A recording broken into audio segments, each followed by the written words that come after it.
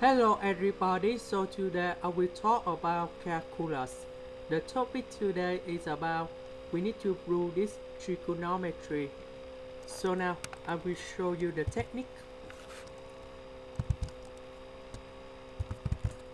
About cosine 2x, we can change about 2 cosine x squared minus 1. 1 with negative number 1 that will cancel. This one we can change about 1 minus 2 sine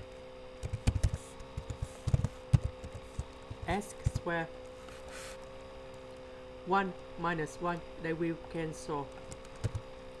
And we have the negative in here that will change to the positive.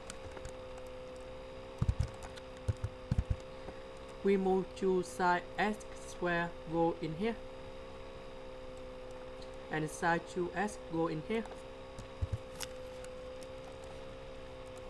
So you will go about 4 sine x squared cosine x squared, and on the right we go about sine 2x squared. And we know that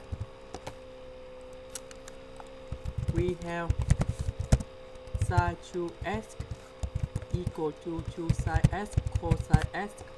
So on this one in here we can change to sine 2x squared, and we just prove about that.